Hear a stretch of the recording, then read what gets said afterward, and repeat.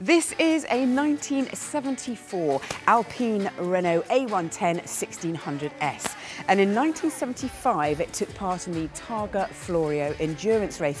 It finished third in its 1.6 litre class and 23rd overall. Now, not long after the race, it was sold, and then it spent 25 years in storage before being bought by the current owner and recommissioned. It could have a future racing at vintage events, or you could simply enjoy it as a road car. The current owner says it is incredibly engaging to drive, and it looks like it is. It's a lightweight two-seater sports car with a 5-speed gearbox and the original roll cage. Its estimate is between £105,000 and £135,000.